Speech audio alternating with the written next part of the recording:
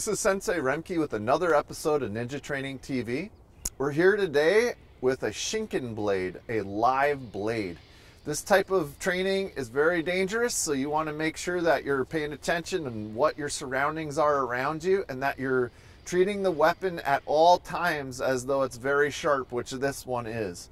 I picked this one up off the internet for around $200. It's a nice cheap weapon, and it's easy and very sharp to cut through things. See, did you guys even see that one cut through? It's that fast.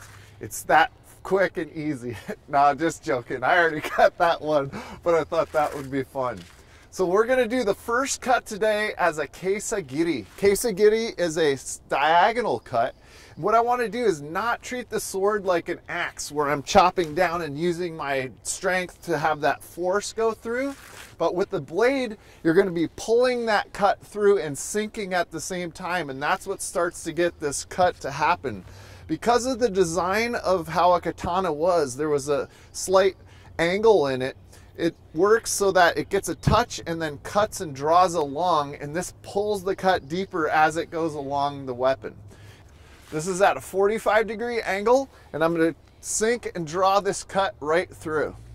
So I'm coming up and I'm cutting through. You want to make sure that you get the velocity and that speed coming through that cut so that you start to get your angle at a 45 like this. Some people will cut in and they'll take their angle at a different severe cut, and you'll see a little jump in this, and that's when you know you're not getting a clean cut coming all the way through.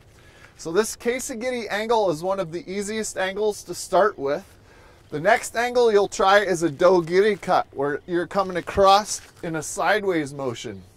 I like to take a step with each one of these as I'm doing the cuts when I'm coming through and pulling this and sinking at the same time.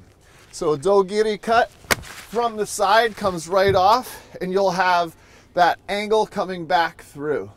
So give these a try with your pool noodles, and you can pick these up at dollar stores. Sometimes you'll get a bundle of them really cheap, and it's nice.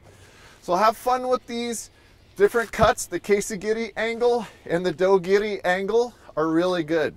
Once you can do both of those, then you can start to try to do multiples. So you'll add a combo together, like a 45 coming through with the halfway cut. And you can also come up at another gyaku kesagiri angle where you're coming up through. So give these different angles a try.